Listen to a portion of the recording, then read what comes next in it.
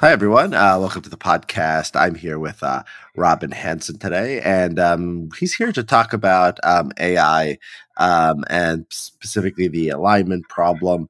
I started looking into this issue seriously over the last few months, and I didn't really, I was really actually surprised. I didn't know there were smart critics of sort of AI, what I call AI doomerism. I recently discovered Steven Pinker had a log exchange with Scott Aronson about this, and then I am ashamed to say I didn't discover the great Hanson Eliza debates from about a decade and a half ago until very recently, and so I've been reading your stuff, Robin, and one of the essays, you talk about, you explain this. You say some people looked at the AI alignment problem, thought it wasn't such a big deal, and they moved on and they didn't keep writing about it. And the people who did think it was a big deal sort of became obsessed with it, and they're the people we hear from all the time. And so, what is the what do you think? You have a lot of objections, I think, to doomerism, but there's what's the heart of it? Well, what's the heart of the problem with the idea that there's going to be something that's so smart it makes us look at like ants, and that basically it can do whatever we want, and we can't hope to control it and foresee it, and we're all going to be at its mercy and potentially die. Well, what's the argument against this? So I think you're right that there's this very common phenomena whereby most people have some sort of default views about the world and history and the future. And then some smaller groups come to a contrarian view that is a view that on the face of it would seem unlikely from some broad considerations. And then they develop a lot of detailed discussion of that. And then they try to engage that with the larger world. And then what they get usually is a big imbalance of attention in the sense that they think of 9/11 truthers or something, right? They're going to talk about this building and this piece of evidence and this time and this testimony or something. And people on the outside are just going to be talking mainly about the very idea of this thing. And is this at all plausible? And the insiders are going to be upset that they don't engage all their specific things, and they introduce terminology and concepts and things like that. And they have meetings or they invite each other, talk a lot. And the outsiders are just at a different level of, does this really make much sense at all? And then when the insiders are trying to get more attention and they're outsiders, some of them will engage. There'll be a difference between some very high profile people who just give very dismissive comments versus lower status people who might look at their stuff in more detail. And they're just going to be much more interested in engaging that first group than the second, because the fact that somebody high profile even discussed them is something, worthy of note. And then the fact that this person was very dismissive and doesn't really know much of their details in their mind, supports their view that, they're right and the other people are just neglecting them, right? So here, the key thing to notice is just on the face of it, they're postulating something that seems a priori pretty unlikely relative to a background of the past and other sorts of things. That would be the crux of the main response, is to say, look, what are you proposing here? And how would that look if we had seen it in the past? How unusual would that be? So, as you know, the world is really big, and the world has been growing, but relatively steadily and slowly for a long time. And for a long time, basically, any one innovation anywhere found in the world made usually a modest difference to a particular local region or industry.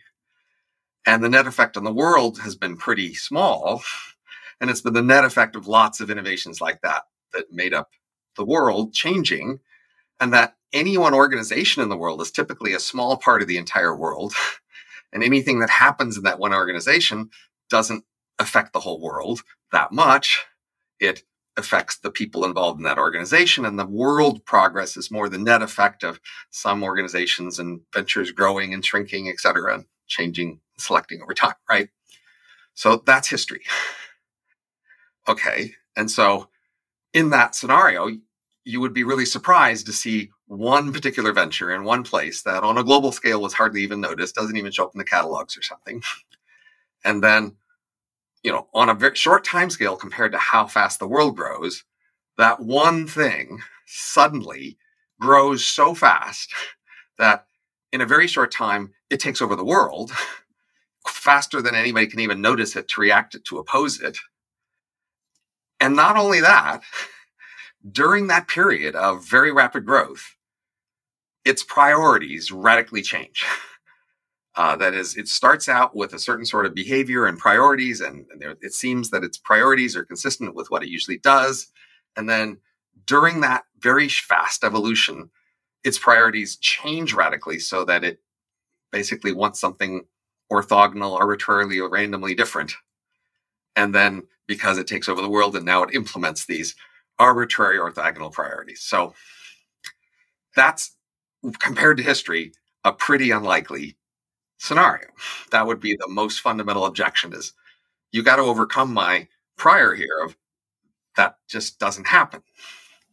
Mm-hmm. Okay. Yeah. Okay. So there's a prior that, things, the world doesn't end because the world usually doesn't end. Humans are usually not, have never been exterminated, and they've never been exterminated sort of by the process, something even close to resembling the process Yudowski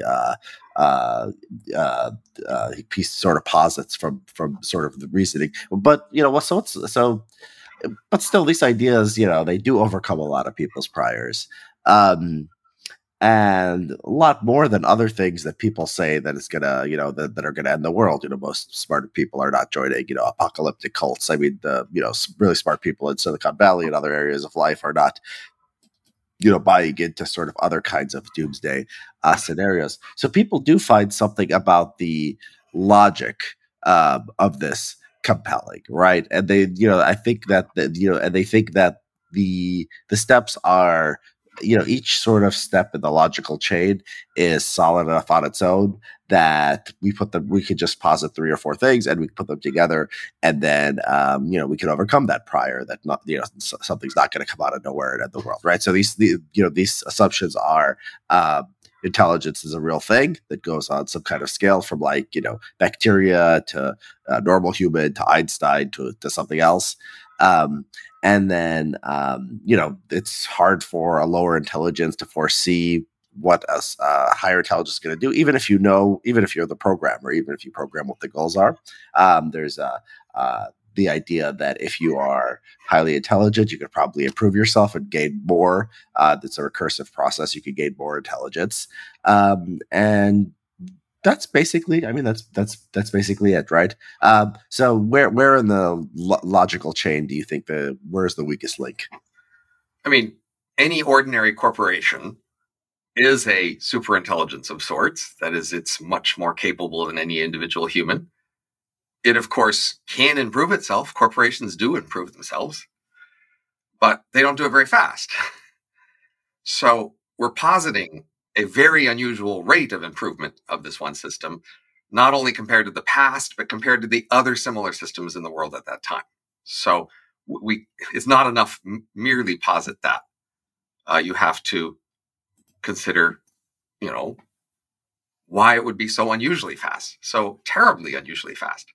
I mean, of course, we can talk about cities sometimes grow. Some cities grow faster than others. Firms sometimes grow, but individual cities don't take over the world because they're capable of growing, nor do individual firms take over the world, right? So we're not just talking about some degree of growth and maybe some variation of growth. We're talking sort of a crazy extreme scenario of that. Yeah, I like the analogy of firms more than cities here, right? Because firms is a very interesting one, because firms do have a goal. We could talk about a firm's goal. I mean, I think it'd be coherent. To talk about a city's goal, I think is, the mayor could have a program, but it's much less clear that you could talk about that. So we could take the firm thing. So Walmart is a super intelligence, right? It has stores, all over the world. It has, millions of products that it stocks the shelves with. It has a payroll. It has, distribution. It has logistics. It's involved in local communities, and yeah, I think that's very interesting. Like, Walmart can improve itself, and it has data, and it has money, but it's incremental, and it's facing off against other forces in society, competitors, right? Other stores, other online shopping, things that grab people's attention. Um, and so, yeah, that makes sense. I mean, is it like is it because it's all just the intelligence in the computer? Is it because it's all hardware? Does that make it different? It's like you have a code, right? And the code gives you human level, a superhuman level of intelligence. Is it the fact that it's just code? Can that does that matter? I mean, is that easier than doing something else in the real world like Walmart might do? So, in the past and today, the world co-evolves in the sense that it's composed of many parts, all of them depending in some way on each other, and all of them trying to grow.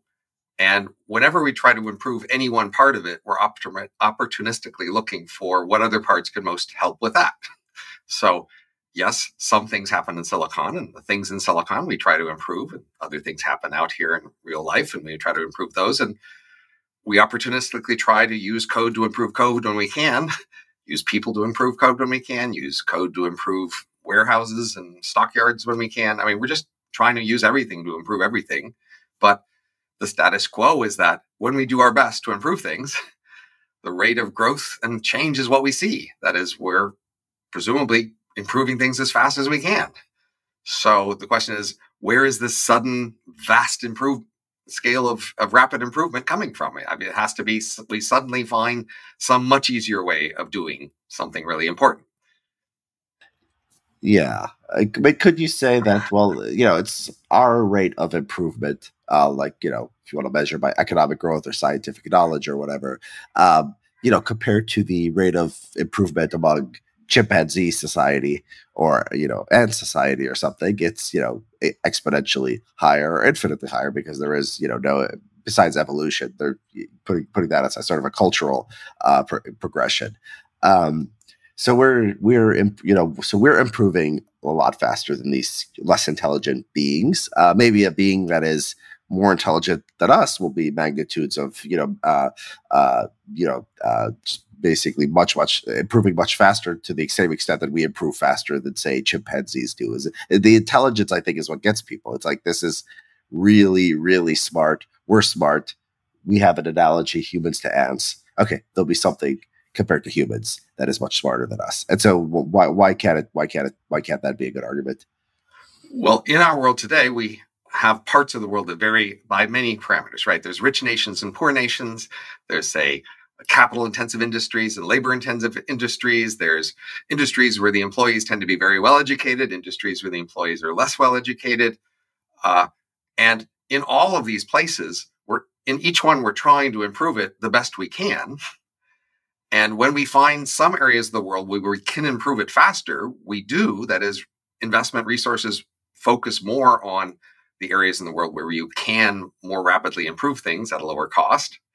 But the world we see is the net result of that prioritization, where we do our best to find the most promising places to make improvements at the lowest cost and do them.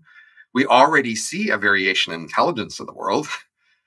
That is, certainly there are people in places where more smarts is concentrated than in other places, but that's the result of our efforts to prioritize and invest as best we can. But our simple economic prediction, which seems to be roughly right, which is that on the margin, a dollar spent in each possible area of investment will get about the same risk-adjusted returns, because we have focused at our efforts on the most promising things and produced diminishing returns there. So it is, it's just not a good investment. You say, gee, I'm going to allocate my money according to what companies are smarter. Find some measure of which companies are smarter and put your money in that and have a hedge fund that's its strategy. It's not going to make money compared to the other investment funds.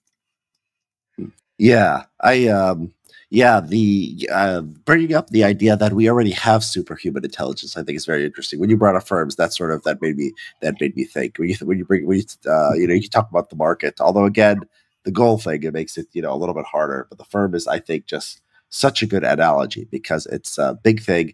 It's way smarter. I mean, Walmart is much smarter than any human being could be, and we could talk about it having goals, and we could talk about having influence in the world. And I think that analogy is really good. I wonder, markets are also super intelligence, but markets, don't have goals. They're sort of market as an abstract way of talking about sort of the aggregation of the goals of various actors. Is there something else like firms that we could, countries maybe? Once you allow the distinction between big things in our world that are useful that have goals and that don't, and that you say we have big chunks of the world that are useful and that don't have goals, and you might say, well, if you're worried about AI with goals, just don't use the versions with goals. Just use the versions without goals. That is pretty much all the actual useful computer systems out there are not general agents with sort of general goals about their whole future and how all the actions they could take in their world. They tend to be specialized tools for specialized purposes, and they are focused on doing those specialized things. So, that seems to be a reasonable path forward to the future, if to the extent you're worried about AIs having goals. But, the example of firm says we can also have agents with goals and super intelligent agents with goals exist and seem to be reasonably well aligned with this in our world. Yeah, that's right. And then, as far as the goal thing, I've been a little bit confused on this point from the perspective of the people who are worried about AI. I was watching Eliza Yudowski on a podcast recently.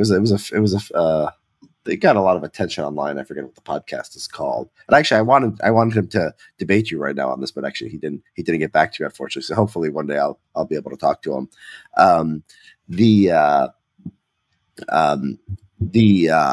said something like, we can't solve the alignment problem because we have no idea how to give a computer a goal of make this strawberry, like kind of, not a real strawberry. You just said, make this strawberry down to the very molecule, an exact copy of it, make another strawberry that's an exact copy, molecule by molecule of this strawberry, and not destroy the world.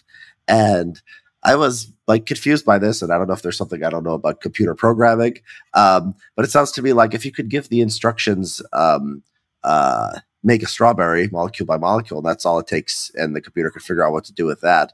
Why can't you say, don't destroy the world, or don't do this in a way that will make the human creator of the program, regret it? Why aren't things like this considered realistic? I should probably ask him, but Right. You're familiar with their arguments. Sure. So, why can't that be a solution? So in our world, whenever you give an employee or an associate some assignment, you give them a bunch of implicit context to that. You say, here's the resources available to you to achieve that assignment.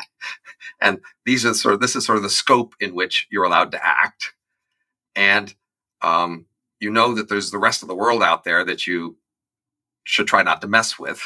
And there's boundaries where you should stay within those boundaries and try to achieve your assignment within those boundaries. And you will, right, typically. Now, the claim is that if you give a very powerful agent who has full scope of everything, it can do anything at once in the universe, and it's willing to do anything at once in the universe, and you give it some sort of abstract goal like make a copy of a strawberry, then unless you constrain it very carefully, the claim is, well, it'll achieve that purpose in its most cost-effective way, and maybe as a side effect, destroy vast swaths of the rest of the universe in order to achieve this one particular stated goal.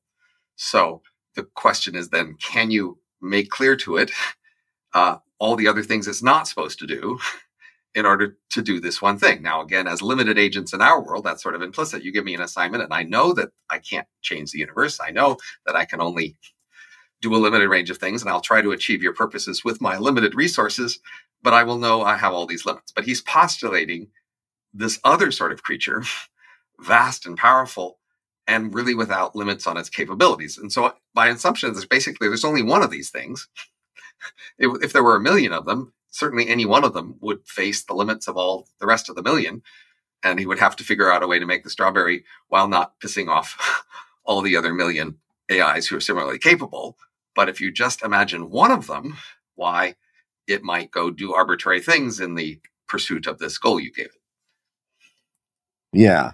But why do they think that's plausible? Like, why do they think that it would, like, why can't you? Okay, it's intelligent. It can. They're positing it can do a lot. It can, make it can kill humanity. It can destroy the world. It can do X, Y, Z. And you could program it, and there's some unforeseen consequence of what you program the goal. But why can't part of the utility function, the goal is like, don't make us regret having created you as a species? It has a theory of mind, right? It can understand humanity well Right. enough to manipulate humanity. It can understand humanity well enough to, these scenarios, control nations and, get them to do all kinds of things. Why? What's stopping? What's the answer as to why we can't just tell it, don't make us regret this, basically? Well, I mean, obviously, you have to ask what happens if we interpret these things very literally. Mm. That's often Don't make us regret. Don't make us regret this. Okay, it kills us, and we will never regret. You say, I hope that will achieve that, or just rearranges your brain so you no longer regret anything ever. I see.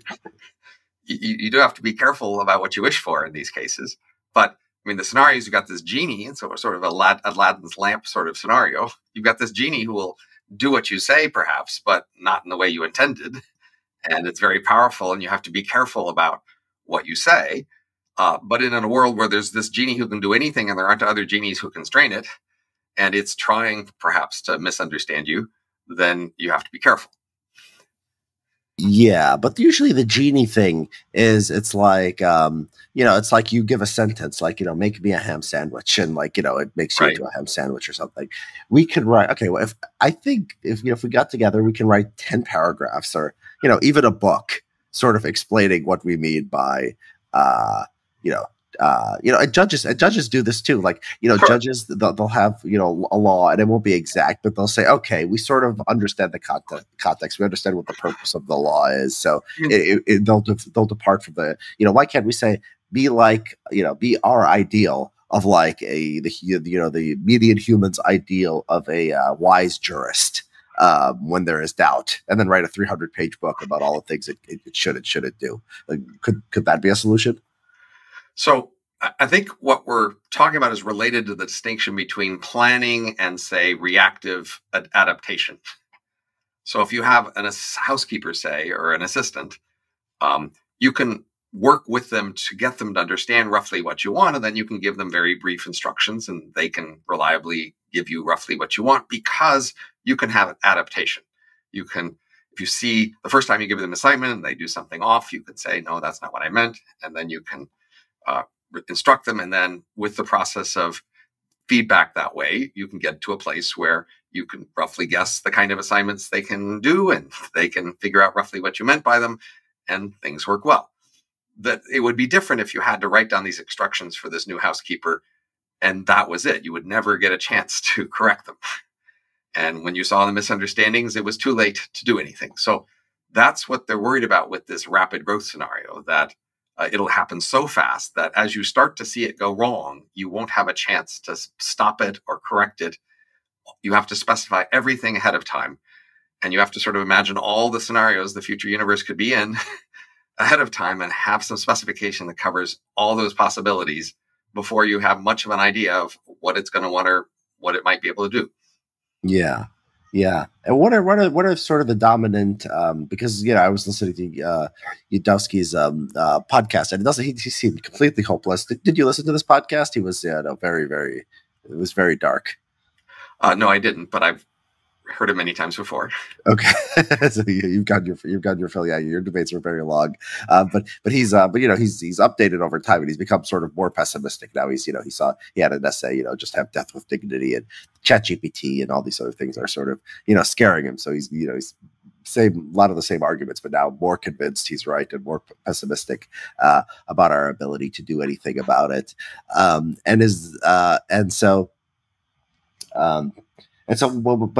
He from what I was listening recently, he basically thinks there's been no progress on this. And what are these people? What are the AI alignment people exactly doing? Can you do you have any idea? Like, what are they? Are they like thinking of like the instructions you give to the superintelligence that will like not give you this genie problem, or are they like, what exactly is their solution? Can you explain to me like what working on AI alignment actually means? The analogy to the problem would be, imagine that in the year 1500, you had some foresight to imagine that in the 20th century there would be, vast corporations and tanks and planes and nuclear weapons. And you were trying to give advice about how people in that distant future should manage their problems with geopolitical strategy and war and weapons and the modern economy and cars, right? The problem is they would hardly know anything about these things. And so they would struggle to find abstractions, even to talk in terms of, that could apply to that future. And then you might have some specific things in your world that you think is sort of like that future world, like a windmill. You say, well, windmill is kind of like a machine we expect to see in the future. And so you would be doing two basic very things. First, you would just be struggling with a very abstract level to come up with abstract formulations and descriptions that would be roughly applying to this future era, and then reason about those abstractions. Or you would take the most concrete things around you that you think are analogous to that and focus on, well, how do we control a windmill? What happens if somebody fights with a windmill? What do we, what if there's an organization that owns a windmill? What do we do about that? And you'd be practicing through those sorts of concrete, variations in order to prepare for the coming future world. So that's in essence what the, AI risk people have been doing, because we know so little about what future AI would be like in terms of its organization or priorities or structures or constraints. They either just talk at the very abstract level of an agent and a general agent with general algorithms, and just talk, how could you specify for a general agent with general algorithms the kind of features or constraints you wanted to give it. That's one sort of approach. And the other approach is to take the most recent versions of the future systems they're worried about, say large language models or reinforcement learning models, and say, well, if the future AIs of concern were this sort of model, what would we do to control them? And that's what they've been doing. And the very abstract stuff, has made relatively limited progress, as you might expect. It's just really hard to do much at that level. And the more specific ones, they can catalog the kinds of problems that occur and fix them, but they aren't very big problems. And so I don't feel like they're actually solving the fundamental problems, because the big problem they have about a rapidly self-improving thing, that's not showing up in these concrete systems in front of them. And the things that people complain about in the concrete systems in front of them, about they're too racist or whatever, or they're offending people. And then there's a lot of people trying to figure out how to regulate AI so they don't do that. And, you can either focus on those or try to find analogous problems of just saying, like, hey, anytime one of these systems doesn't do something we expect, that's like a failure of control. And let's just try to get on all of those problems. Yeah. And there's, and their argument, you and the debate, you guys call it foom, right? The takeoff scenario. And I guess their argument is we have no choice. It's going to be a millisecond between the time it develops 200 IQ and the time it develops 5,000 IQ, and then that develops 1 million IQs, and then our heads will explode. Right? They're saying it's basically this is by necessity. All we can do is sort of make these analogies, right?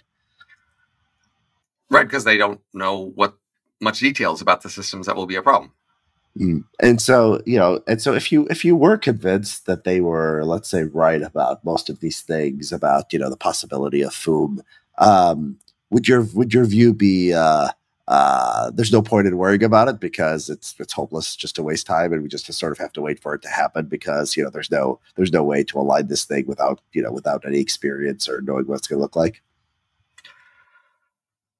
I mean, it depends on when in the process, I guess. So, if you get closer to seeing more what the system might be like, so there's two main actions you can do here. One is you could increase resources toward their alignment sort of efforts, and the other is you could try to slow down progress in AI and related fields. Those have very different consequences, but the first thing is relatively cheap. You might say, hey, compared to the size of the world, it doesn't cost that much to throw a lot more resources into these sort of attempts, so why not? Trying to slow down AI progress in the world would have pretty big consequences. And I think we're in a world where we have, in fact, over the last half century or so, you sort of slowed down progress in a lot of areas that people were scared of. And you can imagine AI being another one of those areas. You can also imagine it not. That seems to be more of an open question, but the question is just how bad do you think it is? An analogy would be, say, with nuclear power. The more you thought that there was just going to be a really huge nuclear accident if we allowed people to make nuclear power plants and it was going to, blow up half the world, then you might say just nope, no power plants, nothing at all. Just don't allow it. We'll just going to stay with coal or whatever, and just not allow it, or put vast resources into trying to study how to do safe nuclear power plants. Yeah, and the impact of that is not encouraging, right? We basically just have no more nuclear power plants. But if you thought foom was a real thing, you might you might take that hit. Yeah, Right. and so, but I mean, again, the key thing is there's this key unusual part of the scenario, right? That is, if you lay out the scenario and say which of these parts looks the most different from prior experience, it's this postulate of this sudden acceleration and very, very large acceleration, right? So we have a history of innovation. That is, we've seen a distribution of the size of innovations in the past. Most innovation is lots of small things. There's a distribution. A few of them are relatively big, but none of them are that huge. I would say the largest innovations ever were, in essence, the innovations underlying the arrival of humans, farming, and industry, because they allowed the world economy to, accelerate in its growth. But they didn't allow one tiny part of the world to accelerate in its growth. They allowed the whole world to accelerate in its growth. So we're postulating something of that magnitude or even larger, but concentrated in one very tiny system. That's the kind of scenario we're postulating when this one tiny system finds this one thing that allows it to grow vastly faster than everything else.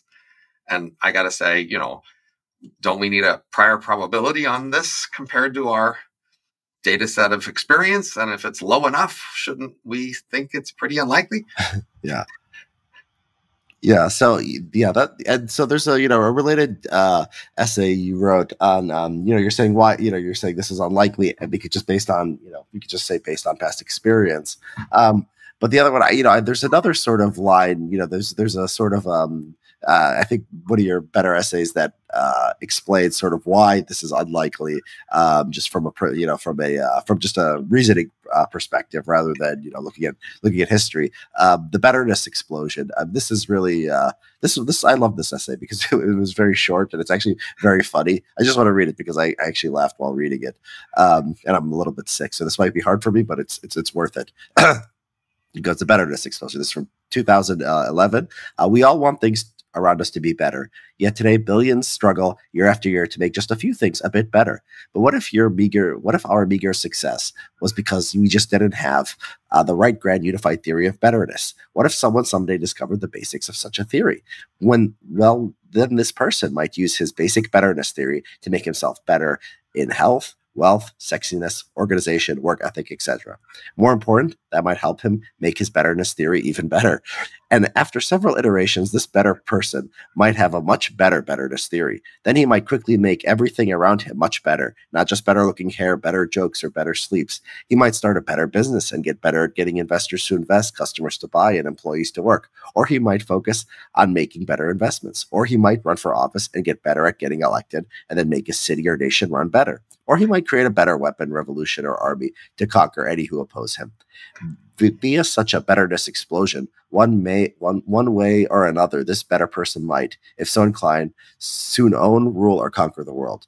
Which seems to make it very important that the first person who discovers the first good theory of betterness be a very nice, generous person who will treat the rest of us well, right? Okay, so this is really funny, and obviously, what your betterness, what you're just using betterness sort of as a joke to make this sort of to make this look ridiculous, because this is basically what they're doing with intelligence, right? They have this thing called intelligence, and it's going to make them better in every single way, and they're going to somehow take over the world. And so the argument here that intelligence is it's multifaceted. And when I talk to people about this, the argument that they say is, look, that may be true to an extent, but there is a sense in which we say a human is more intelligent than an ant, right? A human can figure out, any question you give it, a human will be better able reasoning through it. Why can't there be something with, super intelligence that is just at a different level? Do you think that, or, alternatively, I don't know if this is enough about how much programming works, but why can't you build why can't you build various modules and just sort of put them together, and then that would be sort of a superhuman kind of intelligence? Well, is there anything to say for the argument that this is just not like betterness, that there is something sort of more solid here that we could sort of hold on to? So the issue is the kind of meaning behind various abstractions we use. So, abstractions are powerful. We use abstractions to organize the world. And abstractions embody sort of similarities between the things out there. And we care about our abstractions and which pool we use. But for some abstractions, they well summarize our ambitions and our hopes, but they don't necessarily correspond to a thing out there where there's a knob on them you can turn and change them. So it's important to distinguish which of our abstractions correspond to things that we can have more direct influence over, and which abstractions are just abstractions about our view of the world and our desires about the world. So that's the key distinction here. I mean, we could talk about a good world and a happy world and a nice world, but there isn't a knob in the world to turn out and make the world nicer in some sense. A nice world is the nice world to you. Nice things happen to you, but that's very local to you. It's not, there isn't sort of a parameter, a knob out there in the world you can turn and just make the world nicer for everybody, because nice isn't exactly a concept that's well describing the world. It's describing your reaction to it. So better can be more seen as in that way. We might think, well, yeah, better is describing us, what we see as better. And it's an important abstraction to have in the sense that we need to evaluate stuff that happens around us, and we need to consider which things we prefer. But we don't think of the world out there as better or not. That we're not looking for the place in the world where there's the better knob and turn up the better knob and then everything gets better in the world. That's not how we think about the world. Now, intelligence, the question is, what kind of an abstraction is that? So at one level, intelligence is just literally the ability to do many kinds of mental tasks. So then we might say, well, Walmart is intelligent because it can do many kinds of tasks because it has 100,000 employees and many of them are very smart and capable. And so Walmart is intelligent because it can do many things. And the United States is even smarter because look at all the things the United States can do, right?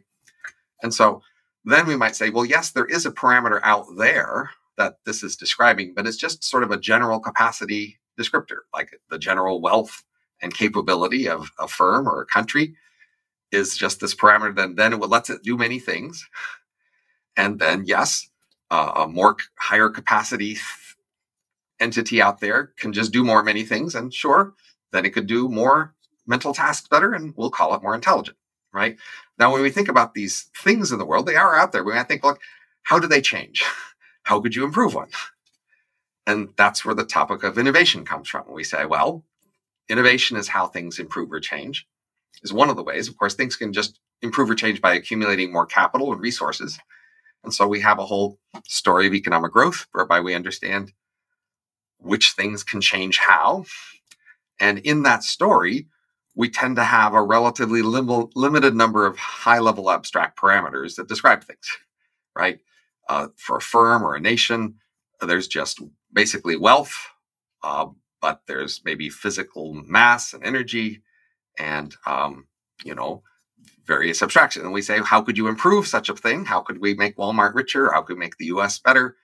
We know about these aggregates. We try to increase the population of the US. We could try to make economic growth better. We could try to make overall efficiency better.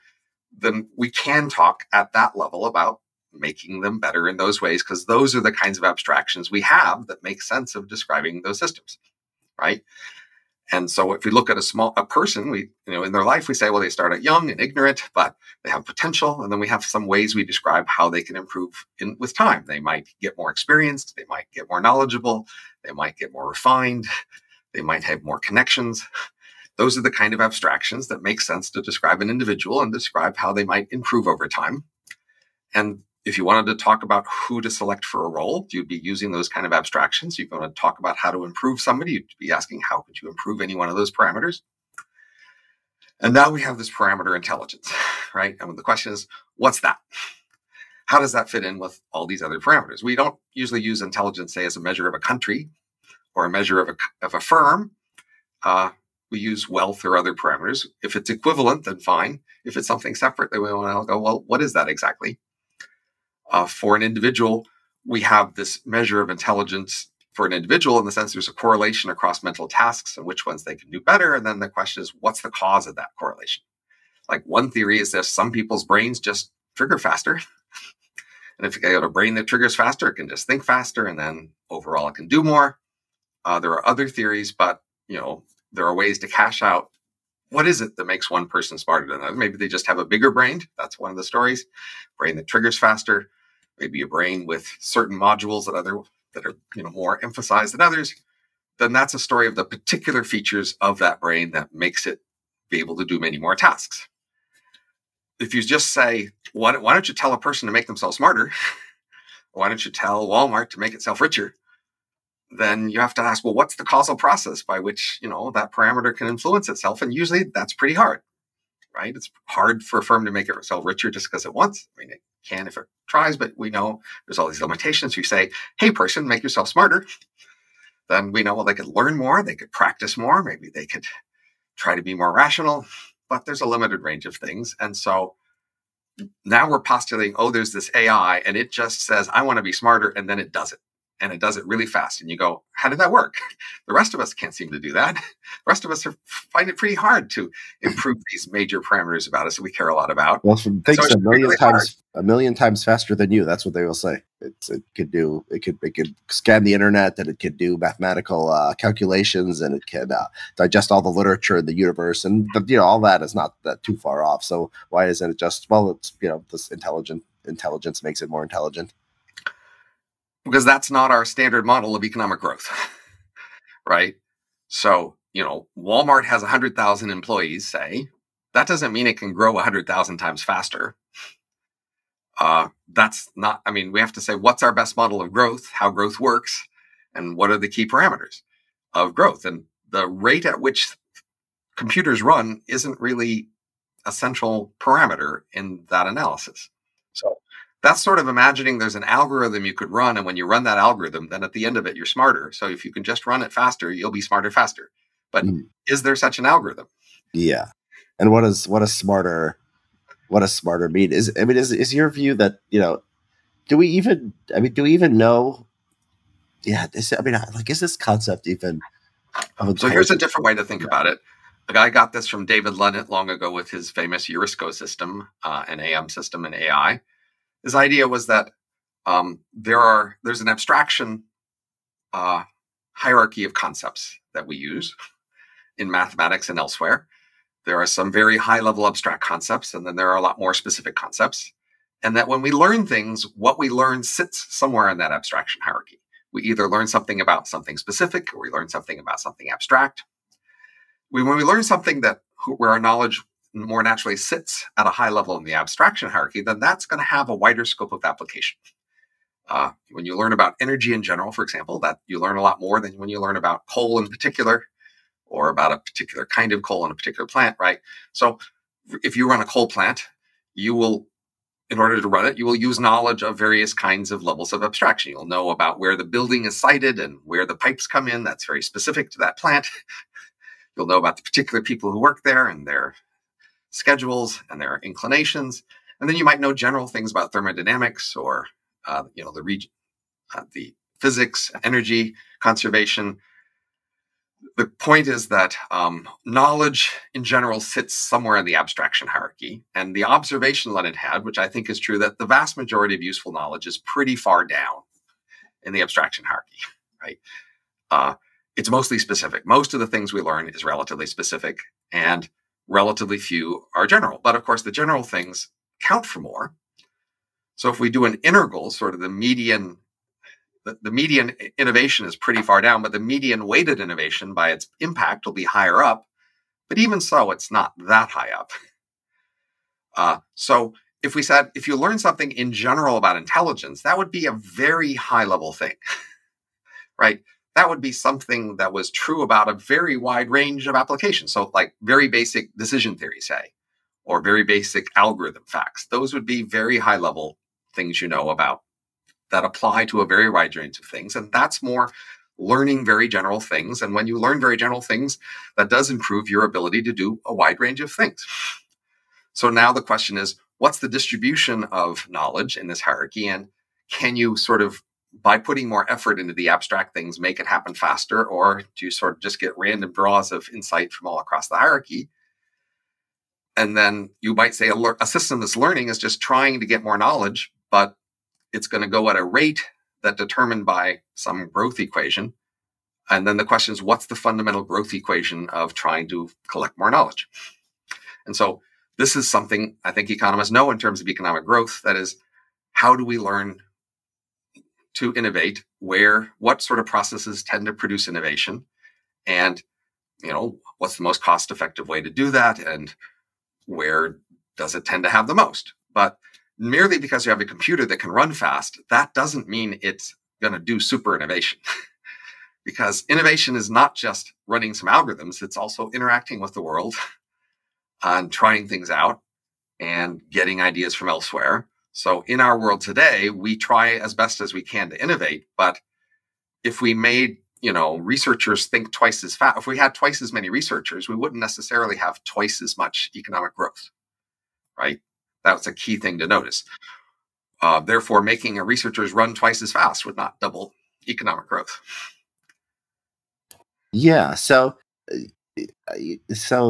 that's interesting. So if I understand your point, it's that there's, this thing might be very smart and it might be very good at, high level reasoning, but if it wants to improve the world, it's going to need like this specific information that it might or might not have access to. So, for example, if it wants to manipulate human beings, for example, I mean, this is like one doomsday scenario. It just manipulates you through your email and gets you to, release some kind of virus or something. That would, require probably knowledge that you just can't get from, I don't know, reading a bunch of journals about human psychology and then just looking at a person's search history, right? You would need sort of, maybe like a less intelligent human being would be better able to manipulate a human being than a super intelligence would, right? Is that sort of the idea? This is just one example of like you need things at the very specific level, right, in order to be able to control the world. So for the last few decades, many companies have been excited about AI and have said, come use AI, help our firm. And when AI researchers or applicant experts try to go look for places they can apply AI, one of their main heuristics is, where do you have a lot of data? And so AI has been the most successful in things like games where you can sort of generate the data automatically from the definition of the rules of the game, or maybe, in something like a biochemistry where you can simulate the biochemistry, or where you've got the entire data set of the Internet of text where you can try to predict the next text.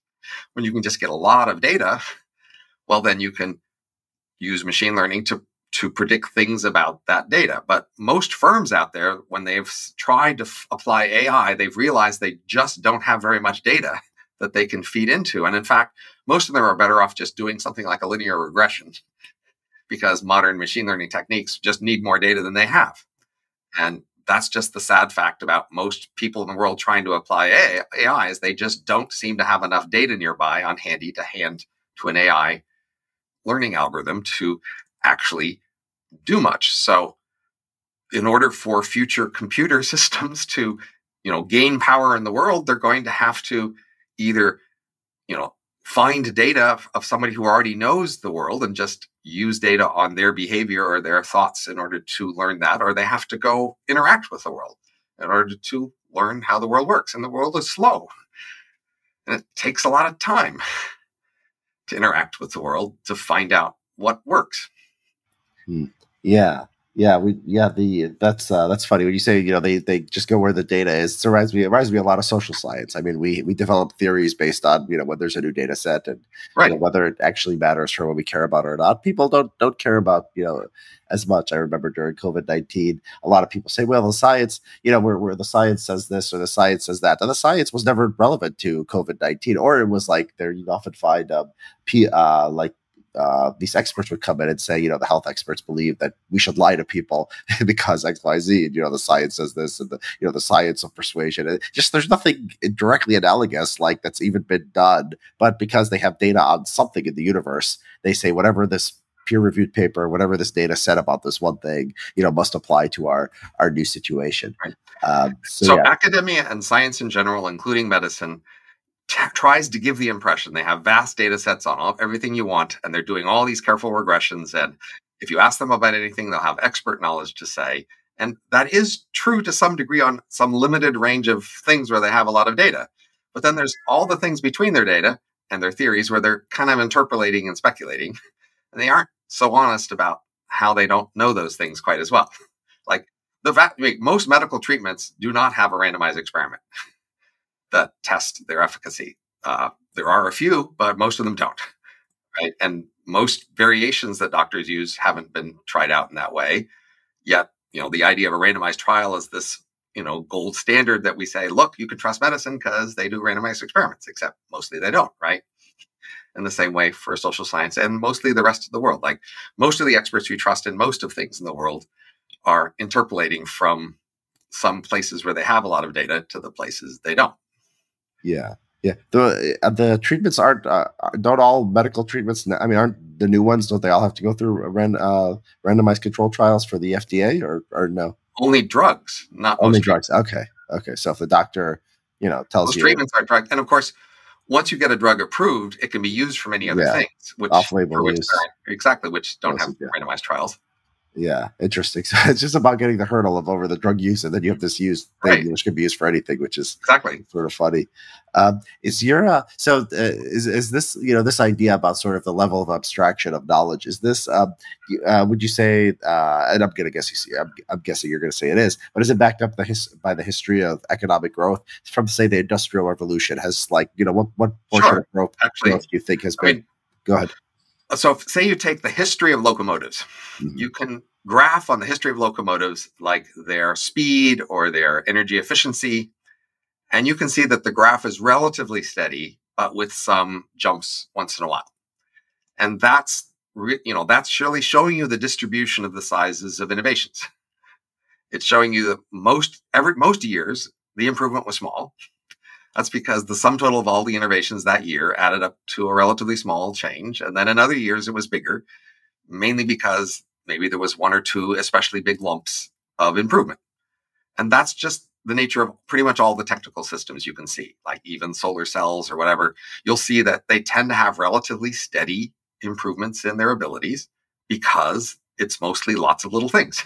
And the jitteriness of them, when they jerk a little, that's the sign of a bigger thing. And by that, you can see that most innovation is composed of many small things and that, big things are fewer.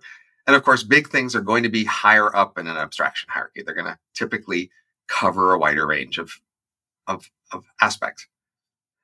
Yeah. So you have something like, say, the history of medicine. You have something like the germ theory of disease, right?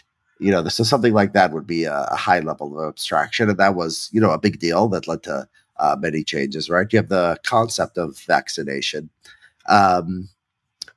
Yeah, and you're right. And I guess what you'd say is that these things matter, but then like if you took there's so few of these things that if you took the small things, like, a specific drug works in this specific situation or this surgical method works this, there would be something.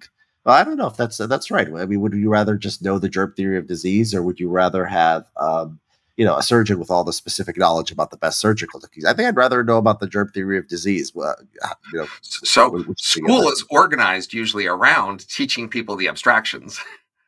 Schools mostly don't teach you all the details. And so schools are emphasizing the value of abstraction. So we're giving the students the impression that abstraction is really valuable and it is most everything. And then, of course, students leave school and they start to try to do jobs and they quickly realize they hardly know anything.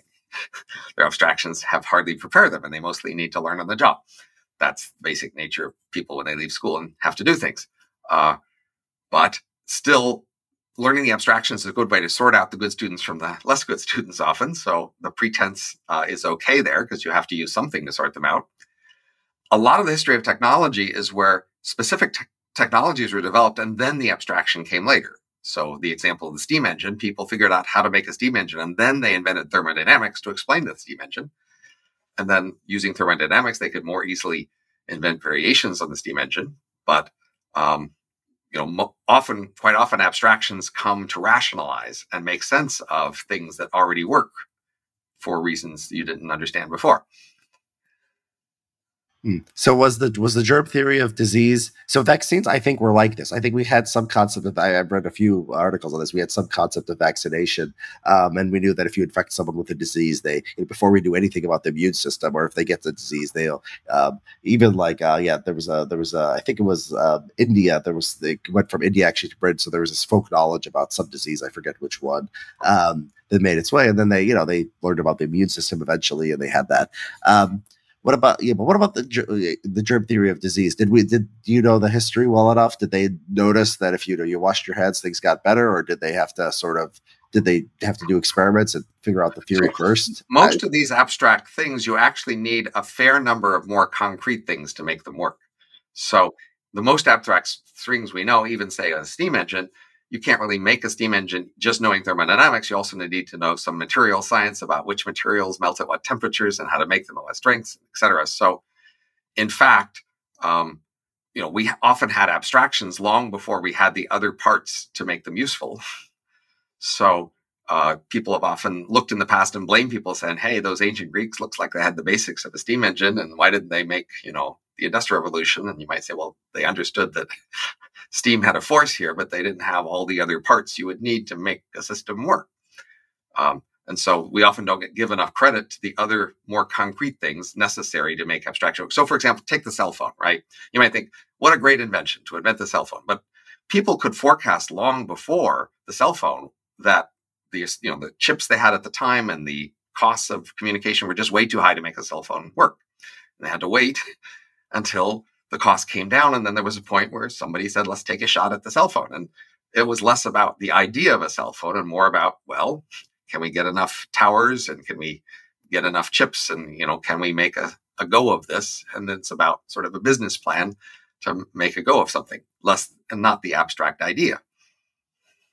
Yeah. And so here, I guess to circle back to the AI, what we're saying is we're imagining it being very good at abstraction, but even with its abstraction, it's going to have to know specific things. Do you know anything about the nanotechnology? I don't know anything about nanotechnology, but they always, like when I read these numerous scenarios, and I wanted to read more of this, but I haven't had a chance. It's like they're going to build nano something or other that's going to come kill us all. And I know nanotechnology means, something having to do with being very small, but I don't know much of what that means. So why do they seem so confident that nanotechnology is a way for computers to come get us? Well, my friend Eric Drexler, years ago, wrote a book called Engines of Creation. And then he wrote a later book called Nanosystems and some other systems. And he basically argued persuasively that it would be possible to make a technology of manufacturing and devices that was based on machines where each atom was placed exactly where you wanted it to be. And that wasn't true then, and it still isn't true now. That is, we don't have a manufacturing industry where that's a general usual capacity. That is, it will be possible to make manufacturing machines that do that, and once you can do that, you can make more of them, and then they can make many devices, and then we could have powerful abilities to use such devices. And he could calculate just how much faster computers could be, or other sorts of cheap other devices could be, if you could put every atom where you wanted. And it's possible to use standard chemistry and quantum mechanics, et cetera, to actually make computer models of these devices and how they would work and show how effective they would be. But we just aren't really at the point of being able to cheaply actually put each atom where we want it. And so it's an envisioned future technology where you could just do a lot more things. Now, obviously, if you were the first person to have nanotechnology, then you would have a huge advantage over other people in the world in making devices, computers or weapons or other sorts of things. It would be a really, breakthrough technology. So, I think if they postulate foom, they also want to postulate something like this, a big leap forward in capabilities that would then allow a system to have a big, powerful advantage.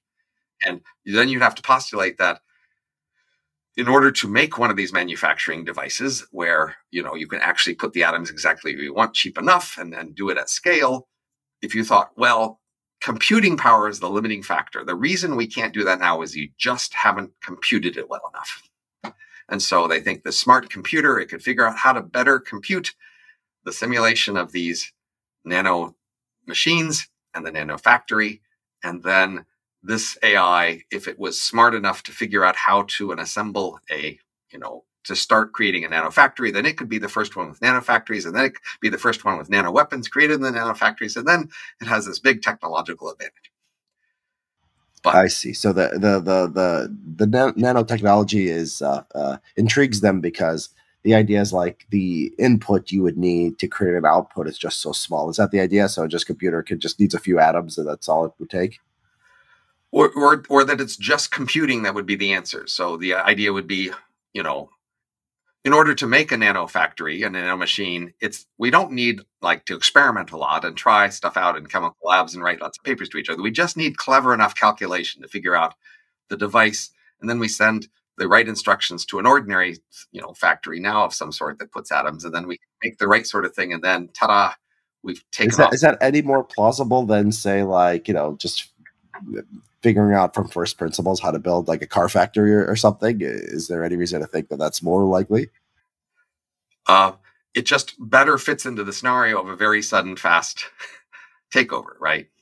If you figure out how to make this nano factory, then it probably could grow very quickly, and it probably could have a very rapid impact by comparison with most other things in the world. So if your AI is postulated it has to have a new design for a tank or a missile or something, then it's slow to make tank factories and missile factories, right? You'll have to, clear some ground or buy something up and send new shipments to it and, do all sorts of things, right? I mean, doing real things in the world can take years, as we know, right?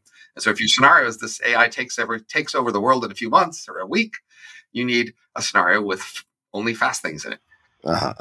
And so because the nanotechnology, the process of building is faster. It requires, because they're all really tiny, right? Yeah. Yeah, the process of building is faster. It requires fewer. Is there a theoretical reason to believe it requires fewer just inputs like massive matter than say a truck company would, or is it possible that they figure it out and actually you need like a nuclear power plant or something? No, yeah, we're very sure just simple chemistry would be enough. So you just have to be clever about arranging the atoms, then everything goes well. But you have to be very clever. I see. Okay, so I see. That's very interesting. So, potentially what we're calling the nano factory, would it look like a factory? It would perhaps just look like a shoebox. A shoebox, right? And it's just gotta move those atoms around. That's very interesting. So how, I mean, is it seen as is nanotechnology seen as something that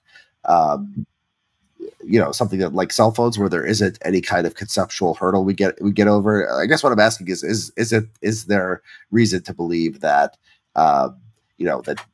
just before we do it, that you can actually control exactly where the atoms are? This is possible within the laws of physics. Is there? So what Eric Drexler did an excellent job of is persuading you that there was no fundamental limitation that would prevent us. I think he's right there. Okay. But there's a getting from here to there problem. Yes. That is, if you had a little tiny nano factory that could put each atom where it wanted, then you could send it instructions to make machines which had each atom where they wanted, and then you could quickly make millions and billions of these little machines which had each atom where you want. But you don't even have the first nano factory to put each atom where you want. And you're kind of stuck. You can't make the first item that would make the rest. So that's where we've been for many decades. Eric Drexler wrote his book in the mid-1980s. So it's now almost 40 years. And it looks like it may be another 40 years, at least, until this is actually achieved. But if you think, but only a smart enough machine could figure it out, then you think, you see, it'll then make the first nano factory because it's so much more clever than us. So now the question is, what does it take to get to be clever about nanofactories? Is all it takes just being able to think abstractly about your simulation of molecules, or do you actually have to do real experimentation and try lots of things, in which case it would take a lot longer? Yeah. I mean, wouldn't it be a smart strategy for a superintelligence to just wait for humans to do all that work and then just sort of, steal their research and then build the factories, take over the world?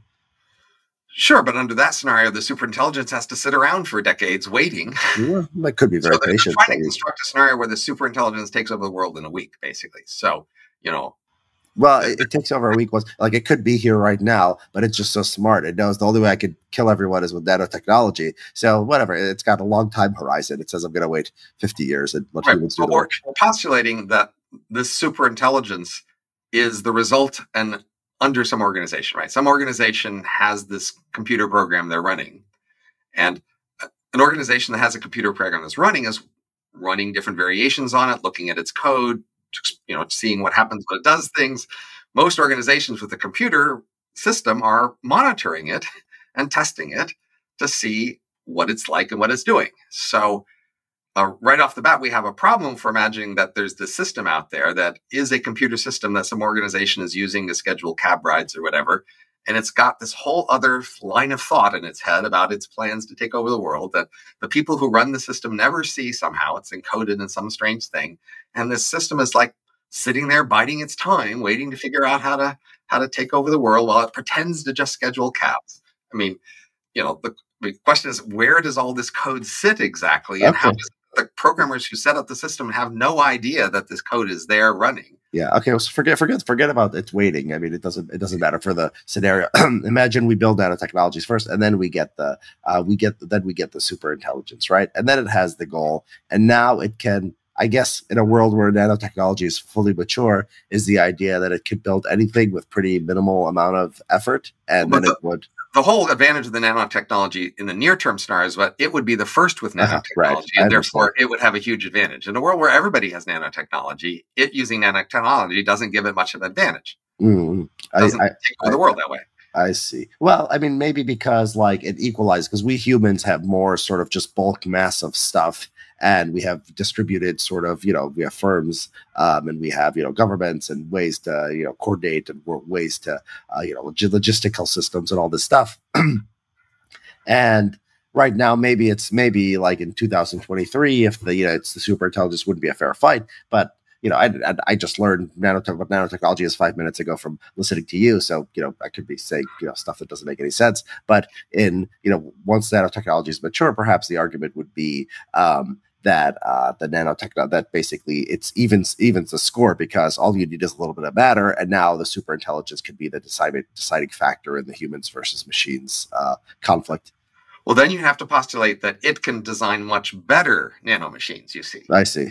We're the same. If everybody has nanomachines, then already has we have nanodetectors, and we're watching for other people's nanomachines, and we're defending against other people's nano weapons, right? And then in a world where everybody has this nano stuff, the AI can only get an advantage if it's going to have better versions of those things. So then it has to then you have to say, well, it's going to use its extra cleverness to figure out much better versions. Of course, you could do that today. You could say, so some people have said, well, there's this stock marketplace where you can make money if you're clever. And so why an AI? Well, it would naturally go to the stock market and use all its cleverness to make a lot more money in the market, right? And if you thought all it takes is better algorithms in order to make money in the market, you think, well, then it'll just take over the world because it'll own everything, right? You think, well, just thinking in your own head is not so great a way to just figure out how to win the markets. Most of the people who make money in the markets, they're connected to the world and they're getting information about the world and they're talking to people and they're using that information. It's very hard to compete in that space. So how does this machine so much better at that? Well, I mean, this scenario is a little bit easier for me to imagine because it's connected to the internet, right? It can read every language, right? It can read the newspapers of every language and get all that information. It can maybe read into people's emails. It can, right? But all the other hedge funds have that ability too, right? So we're postulating a world where there's lots of AIs. In order to postulate that this AI takes over, we have to have it be much better than the rest. That's the trick of the why can't it just be one hedge fund invents this AI? Well, at the moment, there are many hedge funds that already have AIs. They're already trying to use those. So you can't be the first hedge fund with an AI anymore. Right. You'd have to be the first with a certain kind, right? That was much better than the rest. And so again, we get back to the scenario. Somehow you postulate somebody's system with an AI has this innovation that makes it vastly better than all the other systems in the world. And then it can rapidly and vastly improve its capabilities in a very short time. Yeah. Okay. So what is what would you give to the probability? I mean, we'll move on from the doomerism scenario right now. But before we do, let me just ask you: what do you think is the possibility that Eliza Yudowsky is completely right, and our heads will explode in sometime in the near future? Well, less than 1%. Okay. Well, is it less than 0.1%? 0.0? This matters for existential risk. So, I mean, the subtler question is, if there was a big problem, would this be the right time to work on it? And I'm even more confident that if there is a big problem, we're still not at the point where this is the time to work on it. That is, we need to see if there's going to be a problematic out of control system, we need to see a version of it that's more concrete and closer to what the problematic system is. And then we could start to work on how to deal with that. But at the stage where we hardly have any idea what this problematic system would look like, there's just not that much we can do. Are you not convinced that ChatGPT is getting to something closer to intelligence, and with Dolly, and you can make these into modules? Of course, they're getting closer, but look. So as you probably know, roughly every 30 years since at least the 1930s, we've had these bursts of concern and attention to exciting, interesting demos of automation, and then computers, and then AI that make people think, oh my goodness, this could do a lot more than we realized, and could it almost be there? And that's what they said when I was a student in early 1980s, when I left grad school to go off to Silicon Valley to be an AI researcher, because I read all these news articles about how AI was about to take over everything. I was duped and wrong at that time, but I think we're just in another era like this, and this will happen again 30 years from now. ChatGPT is just not almost human. Sorry, it's just not close. But, in the past, people also felt, wow, they looked at the new systems. Every new system, every decade has said, you say, nobody's ever done something like that before. And that's been the case every decade, the whole period. And it'll continue to be the case. The question is just, is the system sort of capable of doing most everything the human mind can do? And no, it's just not close to that.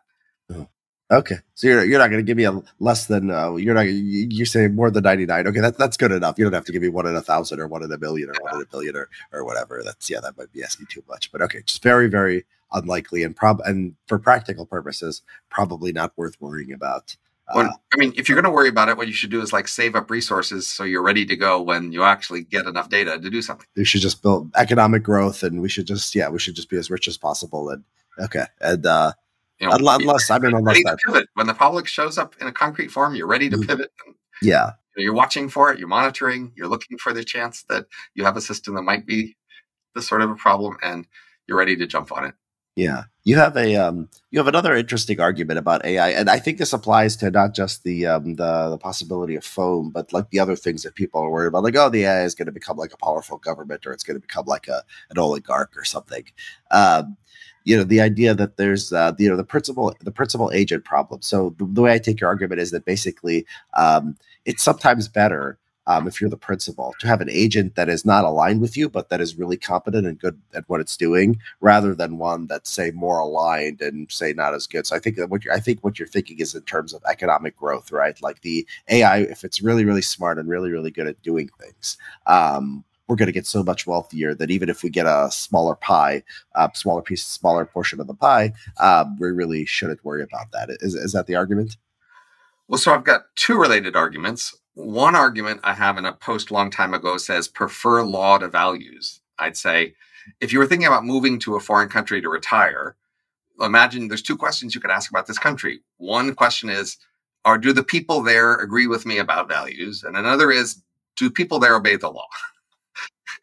And I think you'd want that second question to be answered first, more as a higher priority. That is, in order to keep the peace with the other people in this new country you move to, it's more important to know that property rights are respected and that the law will be an intermediary between you than to know that they actually share your values. That's because the law is this, thing that makes you care less about their values as long as they obey the law. So that says that for AIs, what we'll want them is to be embedded in a larger social legal system wherein they fit in that system and they keep the peace within that system. That is, they follow the rules of that system. And that's the important thing you want to know about them, is they've been designed and habituated to sit in these sort of social roles that we can interact with comfortably and peaceably. We don't need to know what they want or what their values are. We need to know that they can relate to us through property rights and law. So that's one sort of claim about what you should care more about their being law abiding, and that you have some sort of legal system between you and them that can adjudicate disputes and encourage good behavior. Then another issue is agency failures, as you talked about the principal agent. So some people in the AI risk community have said that if you have an agent and it gets smarter, your problem of controlling it gets harder. And they have said that you should really worry about a very smart agent, because it will just outsmart you, and then you really won't get much of what you want with a really smart agent. And I have a post where I say, basically, we have a large economic literature on this principal agent problem. We know a number of parameters that make the agency problem harder, such that agents are less well aligned, and they get more of the pie relative to you. But intelligence isn't one of those parameters. And I don't believe that intelligence is such a parameter. I just don't believe that on average having a smarter agent is worse for you. I think if you were thinking about hiring a butler or a driver or an executive assistant, you'd probably want a smarter one. In general, that would just go better, even though in principle they could trick you better. But overall, I think it'll go well. Yeah, yeah. Is this? Do you see an analogy here about like with nationalism? So you had these decolonization movements in the 20th century, and then you have even like ethnic politics today, where it seems like many people want to be ruled by people whose values align with them, or who look like them, or who share their cultural background. But often those people are much worse at governing, and these countries and these communities often end up being worse off. Do you see this as sort of a similar mistake? I think I do. I think I would, for example, multinationals seem to be just better firms, just better run generally. And so when nations prefer their local firms over multinationals, I think they're making a mistake. They would get more of most everything they want if they more encouraged multinationals to come participate in their economy. And I actually think instead of electing local people in political races, I think it would be great if management consulting firms ran for office on an international reputation. They basically said, look, here's the 100 other places we have run over the last few decades and the record of how we run on them. And we're going to do this for you here if you elect us. And I think that would probably be better than electing the local guy who says he loves you and he grew up in your town and he's going to do well for you, but he doesn't have a track record and people like him haven't done so well. Mm-hmm. Yeah. And so it's even like in the economy where we like love small, even this within the same country, we love small businesses and we hate big business, and, the big business competes with small business, but we don't care. We somehow think the small business has better values. And the local small business, especially. Yeah. Our nearby small business, we supposedly try to favor. Yeah. You see these signs at the store, So I buy local. Yeah. Yeah. It's like, who cares, right? it's a very silly thing. Would that imply that like would this have an implication for like the federalism debate, like the American federal government? People like the federal government jobs I think pay better than state government jobs. I think most people think like the FBI is probably more professional than most local police forces. There's certainly a related thing for nonprofits versus for-profits. Like some people would rather go to a nonprofit hospital thinking that somehow they care more about them. And I don't think it actually helps you. Yeah. I mean, caring about you is great, but it's not, it's not necessary. I mean, people probably didn't care about, we didn't, society didn't have an economic takeoff, after the Industrial Revolution because people started caring about each other more. I mean, they might have cared about each other. They probably cared about each other more, much more in the distant past, and probably small villages. In the forager world of a million years ago, and up until even the farming revolution, probably it just was really important to gauge who around you sort of liked you and shared your values, and that probably was a big indicator of who you could work well and trust. It's just the main thing that's happened in the last few centuries, we've vastly expanded the size of our organizations, and they're quite alien to our, evolved experience. And yes, we are in a world where we're trying to trust our intuitions, which are based on very small scale groups, in order to deal with pretty alien, strange new superintelligences. Yeah. Okay. So this has been sort of this has been an optimistic conversation. I want to I want to believe you because the other side is selling sort of doom and gloom. Is there a would you so Well, you let me said give you the doom side of it. I'll give you my doom side, okay. which is just to say, uh, if we continue to have a competitive world, then we will continue to have competition that changes the world. And then the things that win the competition in the future won't be you. They'll be maybe descendants of you, but they'll be quite different from you. And their values will probably be different from you. That is, the world will select for competitive winners and whatever values it is that produce those competitive wins. And that's probably not your values. So you should probably expect the future to be different if it competes. And I think many people kind of are scared of that. They don't want competition because they think competition will drive our descendants to be strange. Robin, what if I'm a Nietzschean and my value is just winning, and whatever's winning is Then great? you're pretty lucky. Then you get what you wanted, right? But how many people are like that? I just love winning, so whatever wins, I'll be satisfied with. Well, if you Yeah, just want the a universe where something wins, then you're even happier, right? It doesn't even have to right. work If for it's you, just right? Just as long as something wins, I like it. well, I want it to be conscious. I mean, if they're unconscious Ah, machines, okay. that Well, would you have be other constraints now. yeah. That would be it. I'd prefer the species Homo sapien, although I'm not like completely Right. wedded to it. But yeah, I'd want the conscious. That scares me. Like if they're robots and maybe it's a gradual thing and the Right. robots are fighting and humans So, lose, but there's no so consciousness. this is why I've actually tried to think a fair bit about what will win the competition in the long run. And I think I've come to some at least rough conclusions that I can guess about how we will change as a result of competition over the coming centuries. And so I don't know if you like them or not, but at least it's something we can think about. We could draw some actual concrete conclusions. Yeah.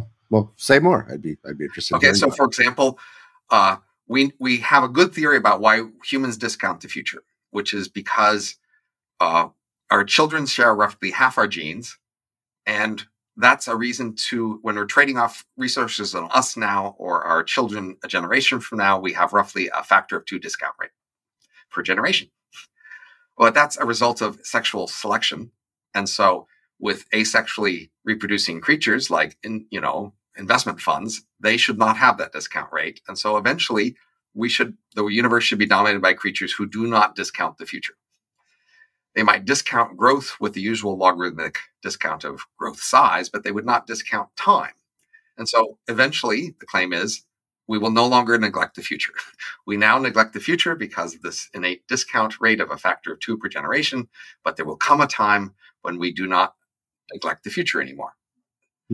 So they won't think. So when you say something like, so today, so you imagine like this is probably ongoing, right? You mentioned investment firms, so there are probably some that chase quick returns, and there are probably some that are long term. Do you think in the long term, in 100 years, we'll have investment firms that have longer time horizons?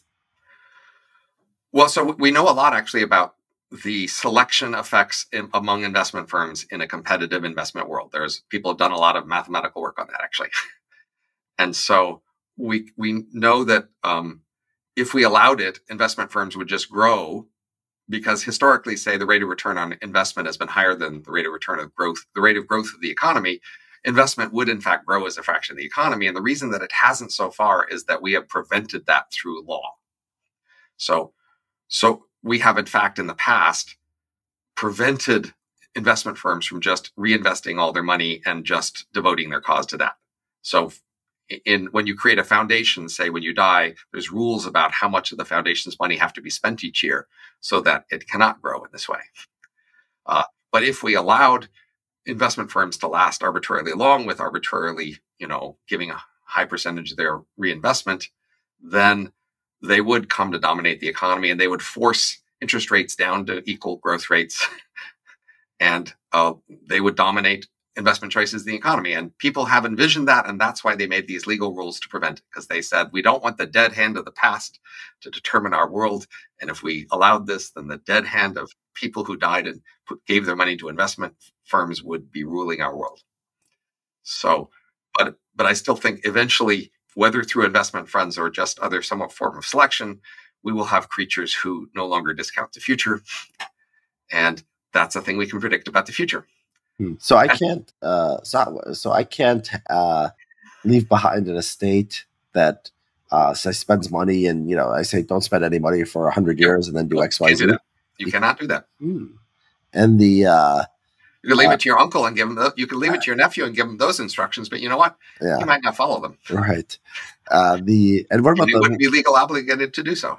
and what are they? What are the restrictions on investment firms that stop them from just investing all their money? Because they have owners, and the owners will ask for some of the money. That is, yeah, but you said that there was some restriction that made them. So if you try to have a will that creates a foundation, you see, after you die, and just make it and reinvest all the money, then it isn't allowed to do that. If you try to reinvest all your personal money, you can do that. But then, when you die, that money will go to whoever inherits your money, and they may not continue this policy. I saw that you said there was an analog to this dead hand of the past rule in the way investment firms work. Did I misunderstand? So there's an analog. There's just that rule in wills. You can't use your will to create a foundation that just reinvests its money. You can do that yourself as long as you're as line, but as soon as you die, whoever you give that money to will get to choose their own policy. They may want to spend it all, which usually they do. So we prevent. So that's one area of life we prevent from letting things change. What else is gonna maximize over time? Or is it? What about you think? Even like families and certain genetic populations and communities, right? There's like the Amish, right? Who this is not conscious. I don't think they think that in 100 years they're gonna. So I actually think like relatively soon, we're just going to be replaced with artificial descendants who aren't going to reproduce with the usual DNA method. That's just not, that method of reproduction is not going to last that much longer. We're going to make our descendants in factories out of explicit designs, but natural selection will still continue in that world. It will just continue with these new kinds of genes, which aren't DNA. But I think we can predict things about that world. In fact, I think we can predict that, eventually we will have creatures whose value is in their minds. I want to reproduce. Mm-hmm. That is, today we reproduce because we have preferences that are indirectly inducing reproduction. We want sex, we want status, etc. And by wanting these things, our behavior tends to produce children. And that's what evolution's been counting on for us to reproduce. But in fact, that's not very reliable. As the environments change, these evolved habits don't necessarily make us reproduce as much as we could. And that's why we're suffering this vast fertility decline. But why can't the human communities that already have this in their brain, why is it that just they would take over the world? Because there are communities that just want to maximize the number of sure. I mean, just artificial is just better in so many other ways. This isn't the reason why artificial wins. This is just something that happens with artificial after artificial wins. Well, maybe those people are least inclined to pursue artificial. There's like the humans who don't want to reproduce are going extinct, but they're the technophiles, and the humans who do want to explicitly reproduce are the technophobes. Over the next millennia, there'll be a slow selection effect among humans for the ones who want to reproduce, but the switch to artificial may just happen well before then, in which case we'll just have a world. So my book, Age of M, is a scenario like that, where basically the emulations are artificial creatures and they reproduce a different way, and then they quickly dominate humans in that scenario. Do you think they'll be conscious or not? Because yes. They will be conscious. Yes, I think so. And why do you think that?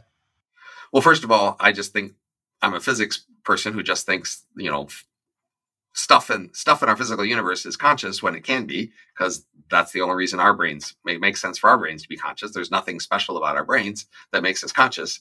They're just ordinary physical devices in our universe. So if our brains are conscious, I'd guess most everything else that could be. Also, you subscribe to panpsychism?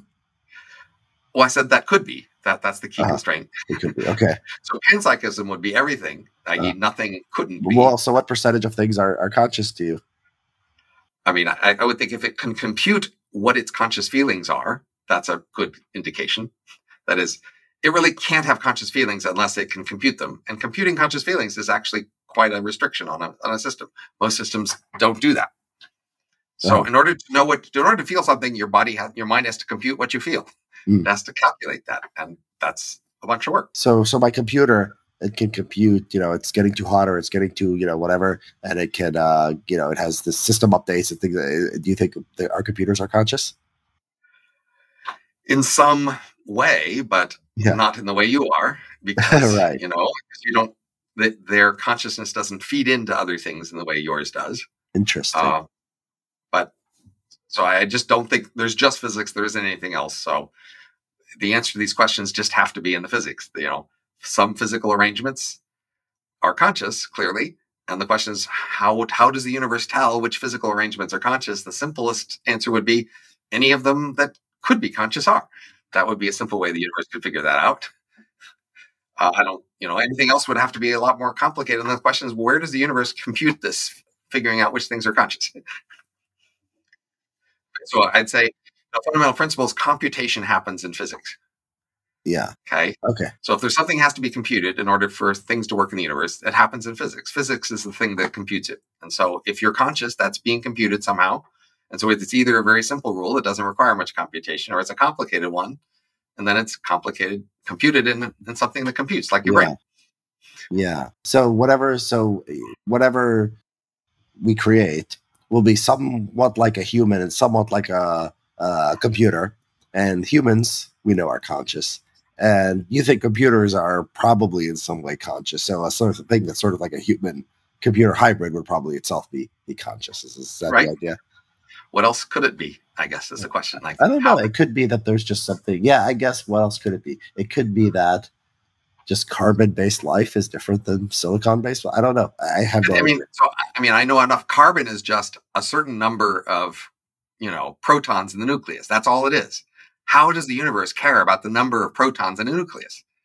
How does that work? I mean, it doesn't make any sense as a theory. Well, the universe. The universe doesn't. Not the universe cares. I don't know if that's the right way to think about it, but it's like for example, the human body has certain properties that machines don't have, in the sense that, it's it's wet, for example, and machines tend to be dry, right? That's one of the simplest things you can imagine.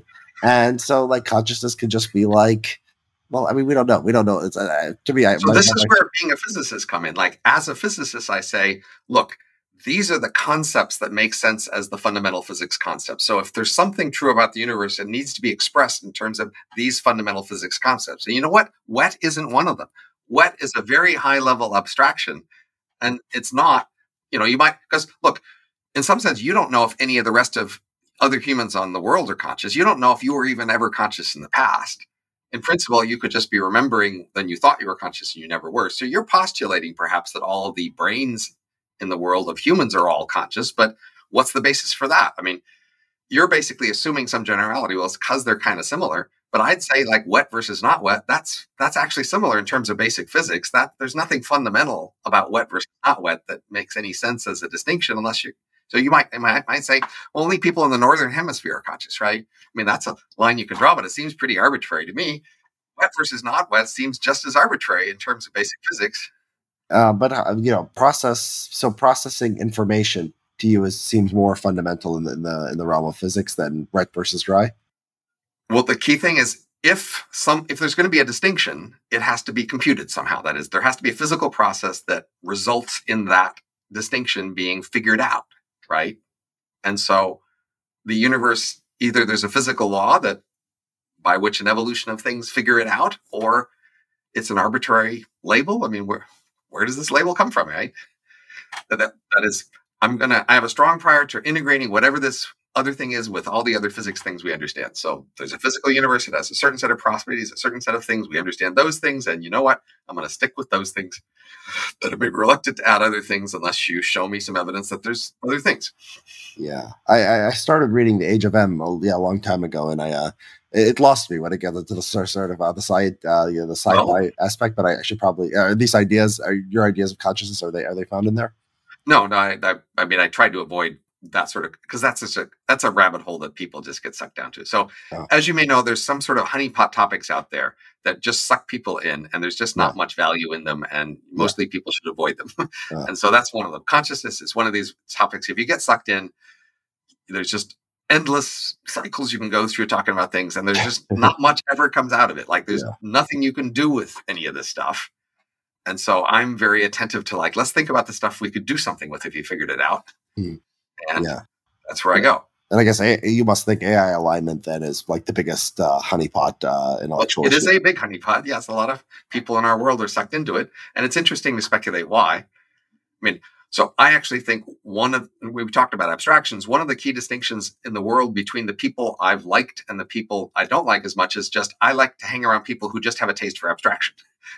So people with a taste for abstraction, they tend to think abstractly about decision theory and about quantum mechanics and about utilitarianism. And there's just a whole range of abstractions that they gravitate toward because you can talk about things at an abstract level and you don't have to get dragged down with the details. And they just like that. And this is one of those topics, right?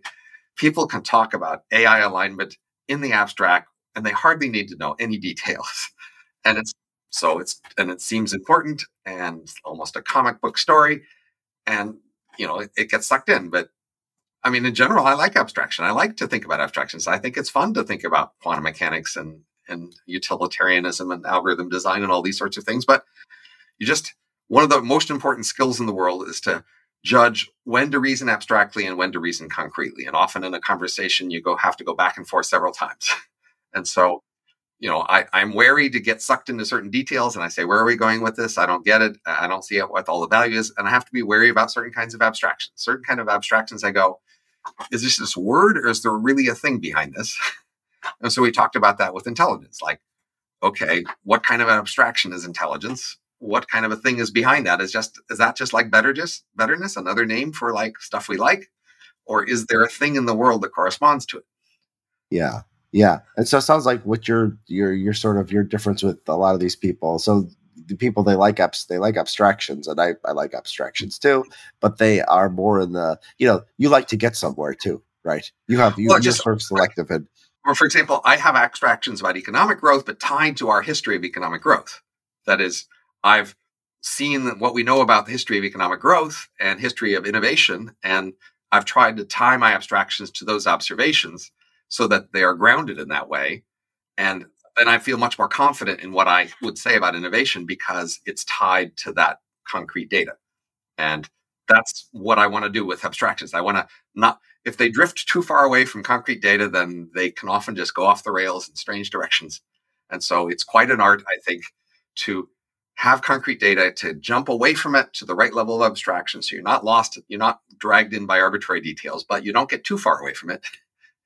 Because otherwise you could. So for example, people who talk about, capitalism or other things like that, the whole world of Marx has these floating abstractions.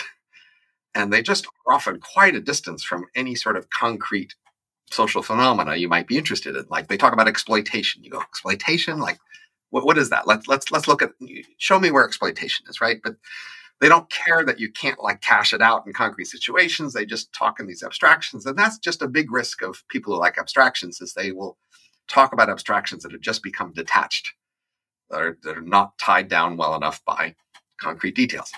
Yeah. Yeah. I mean, people, when they talk about politics, I see this a lot. I saw this tweet a week or two ago. It's like, don't be fooled. The left will never give up power voluntarily. Okay. And there are so many abstractions. Okay. First of all, who's the left? Right? Yeah. Yeah. What's power exactly? Yeah. What is the power? What is give up voluntarily? They lose an election and then they, Obama leaves office and then Trump takes office. So is that voluntarily or they lost the election? They're trying to make some kind of almost like, we have to go to complete war against these people, but it's just meaningless. And so much of political discussions are like this, like the right is this, the left is that, there's have you ever read Curtis Yarvin stuff? I have in the past, not so much lately, but I've actually in the last 6 months, I've been focused on the sacred, and we don't have time now, but we can talk about it later. But I think I've recently had an insight that explains a fair bit of this habit. That is, this is a frustrating habit. There's certain kind of topics and people just get abstract and floaty and they don't even want to be very, just even imagining what that would mean concretely is not a habit they have. And I think I've come up with a way of understanding why that happens on sacred related topics. So that is a temptation for later. We don't have time for that today, but if you want to come back and talk, we will do that some other time. Okay. Okay. Can you give us a nutshell, a sort of in a nutshell, or do you want to? So basically, the sacred's been in my way in a sense all my life. I finally was frustrated enough. I said, let's study this thing. And so I collected 50 or so correlates of the sacred, that things people say go along with things that are called sacred. And I looked for theories that people had to explain these things. I picked one I thought was pretty good. And then it explained some of them, but not others. And I came up with an alternative add-on theory to explain all of them together. So I think I have a nice unified theory of the sacred, making sense of all these 50 correlates of the sacred, which would then is a powerful toolkit by which you can think about the sacred. You can understand how sacred affects other people and yourself, because everybody has stuff that's sacred, even you or I. We won't give it up. Nobody's going to give up all of the sacred. And so it's important to figure out what it is, how it works, and how to minimize its harms and maximize its advantages. Is it just like a is there a level of sort of a synthesis of these things, or is it just like a 50-item checklist of? So I take the 50 items, I clump them into 7 clusters, each of which has a general theme, and then I try to explain these clusters. And one simple theory that I take from Durkheim explains 3 of the 7 clusters, and then I add one other theory and explains the other 4. And so now I've got a unified theory of all the clusters from one great. Simple ancient theory plus my one new add-on, and I've got a unified account. So it's not just a list of them, it's a unified theory explaining why all these 50 things are there. Yeah. And okay, I'm looking forward to this. What's the time? As you're going to write this up, what's the timeline on this? I have written it up. So you can see my recent post on the sacred. I have a paper whose title basically, I think, is "We See the Sacred from Afar to See It Together." We see the sacred from. Oh, okay. So this is my key insight to explaining these other 4 correlates. Okay. But anyways, this is a tease to like, we have to end soon here because we've been talking for an hour and 30 minutes. But yeah. No, yeah, we've I've been working on the last 6 months, so I'm pretty proud of coming up with a coherent account of what seems to be a pretty fundamental human behavior. Okay, well, so I'm conscious of your time, Robin. Is there any anything else you're working on that you want to let people know about before we let you go? Well, that was it. That was my pitch. Okay, great. Well, it's been great having you on, and yeah, we'll have you back to talk about that other stuff.